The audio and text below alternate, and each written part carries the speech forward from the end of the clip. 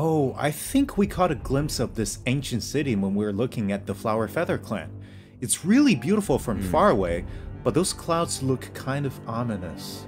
It looks completely abandoned. Is it dangerous? Yes, this is a restricted area in Natlan due to its severe abyssal contamination, and it seems uninhabited. Over the years, many adventurers have come here in search of treasure or to slay the dragon. Unfortunately, none of them have ever returned. The Flower Feather clan often sends riders to patrol the area and to prevent people from getting too close. Wait, did you say slay the dragon?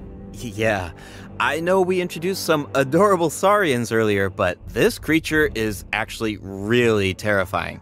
Oh. It occupies this ancient city and guards it fiercely.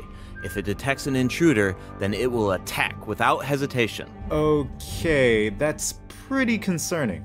It's easy to take human-saurian coexistence for granted these days, but it actually took generations of effort to reach this point.